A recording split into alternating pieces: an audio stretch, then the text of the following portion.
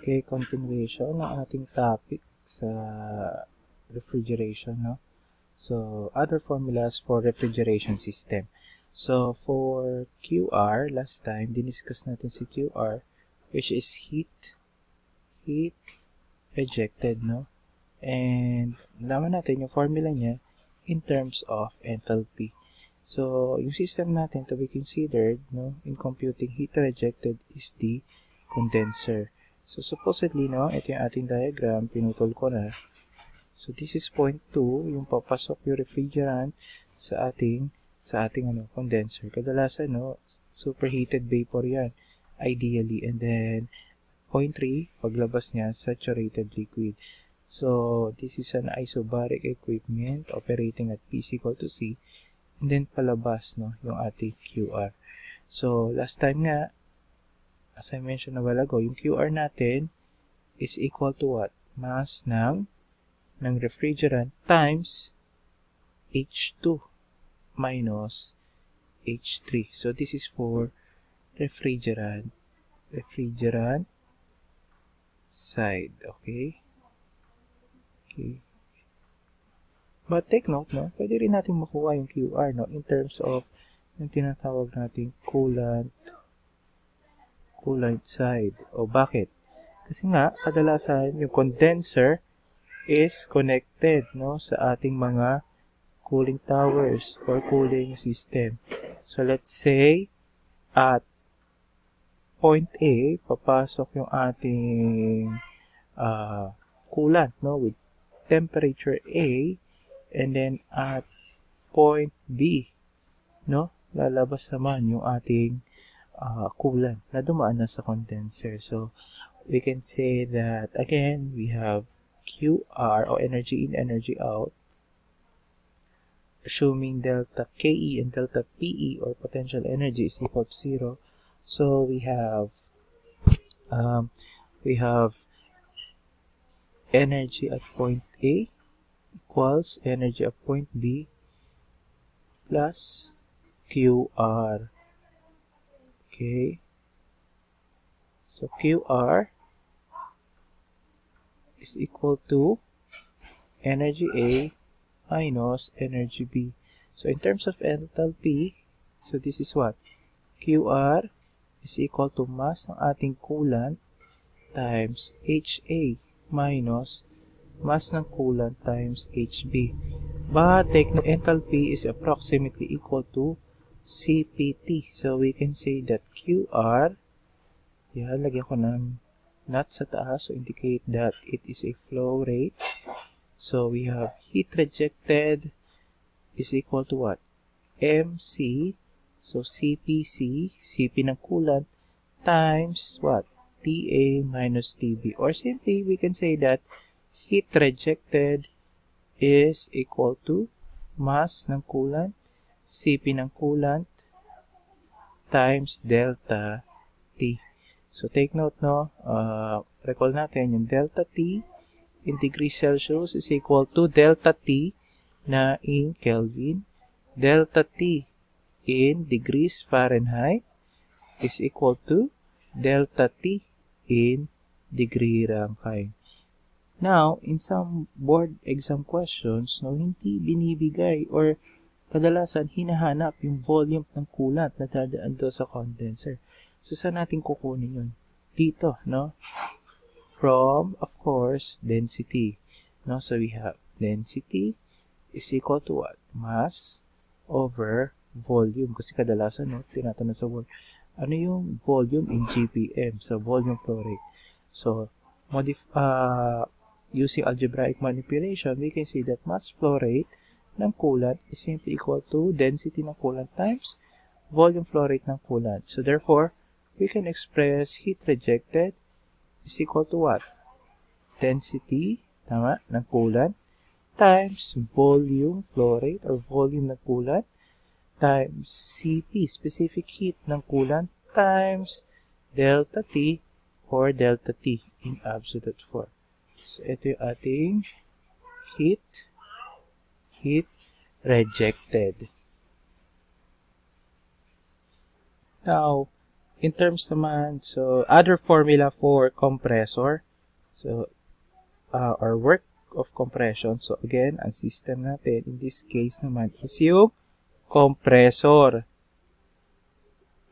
Okay? So, last time, no, we all know that work ng compressor is equal to mass ng refrigerant times H1 minus, or H2. So, H2, no, minus H1. So, yan yung ating formula for our diagram from the previous videos. Now, another formulas, we all know, no, from fluid machineries. So, pwede rin natin kunin yung work ng compressor. O paano? So, we can use this formula. We all know that, again, H is approximately equal to CPT. No? So, we have work ng compressor is equal to mass ng refrigerant, tama? Times CP times T2 minus T1. Or, we can say that this is simply MCP delta T. So, yung work ng compressor. So, which is also equal din, no, sa MCP delta T. Tama? So, kung in terms of SI, delta T ng degree Celsius, delta equals sa delta T ng Kelvin. Delta T in terms of degree Fahrenheit equals sa delta T in degree Rankine. So, pwede ko expand yon. So, we have work ng compressor, that is MCP times what? T2 minus T1. Okay? But from thermodynamics, we all know that specific heat at constant pressure is equal to what? Equal to K R over K minus 1. Ano yung K?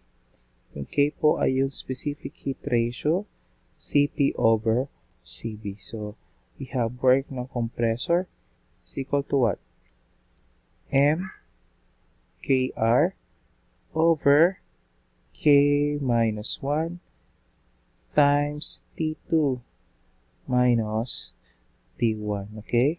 So, factoring T sub 1 out, we have WC is equal to M KR T sub 1 over K minus 1 times T2 over T1 minus 1, no? At since yung ating compressor, kung maalala nyo, yan, red roll lang natin ng konti. Oops, ayusin natin.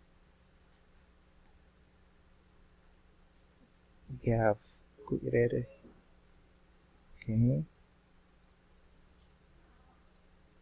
So, we have, yan, kunwari, yung ating compressor. So, this is 0.2, no? And this is 0.1. So, ito yung ating work ng compressor. Yan. And this is operating under S is equal to C. So, isentropic process. So, at S is equal to C, we can say that PB raised to K is equal to C. Tama? So, kung papalitan natin yung T2 over T1, so that is simply equal to what? P2 over P1 raised to K minus 1 over K. So, palitan ko tong P in terms of P, no? So, we will be having what? M KR T1 over K minus 1 times what? Times P2, no? Over P1 raised to K minus 1 over K minus 1. Pwede rin, no? Kung mapapansin nyo, meron tayong MRT. Ano ba yan? We all know that MRT is equal to PV, especially for ideal gases, no? So, pwede rin, no? Bukod dito, we can express work ng compressor, which is equal to what?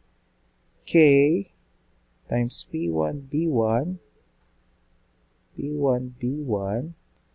all over K minus 1 times what? P2 over P1 raised to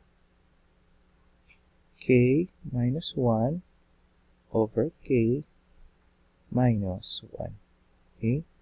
So, yan yun. Yan yung mga pwedeng formulas for another formula for work ng compressor. Now, let's go naman dun sa tinatawag nating COP or coefficient of performance. Okay? Performance. Ayan, no? So, we have C. Hindi na naman ito familiar kasi na-discuss natin kung ano ang COP. Doon ang topic natin ay reverse Carnot cycle. So, in this case, no, COP can be computed by getting the ratio of QA to what? To work ng compressor. Yan, no? O, pwede rin siyang equal saan? QA over what? QR minus QA. Ayan po. No? Okay, so in terms of enthalpy, ano ba ang QA? So we have mass of refrigerant times H1 minus H4 divided by QR. Mass ng refrigerant times H2 minus H3 minus QA. Okay? Baan ko lang to. So, we have mass ng refrigerant times H1 minus H4. So, makakancel out na si MR. Tama? So, simplifying the equation, we will be having COP equals what? H1 minus H4 all over H2 minus H3 minus H1 plus H4. Tama? But take note, anong sabi natin? H3 is equal to H4. Di ba? Yun yung process ng throttling. So, mag-cancel out ito. So, ano lang matitira? So, we have COP in terms of enthalpy that is equal to H1 minus H4 divided by H2 minus H1. So, yan po ang ating formula sa COP ng vapor compression cycle. Okay. Next video is for remaining formulas about standard vapor compression cycle. Then afterwards, we will be solving example, no, ng problems involving the topic. So please paki-aral mabuti. Paki-like na rin video, subscribe, and possibly share. Thank you so much.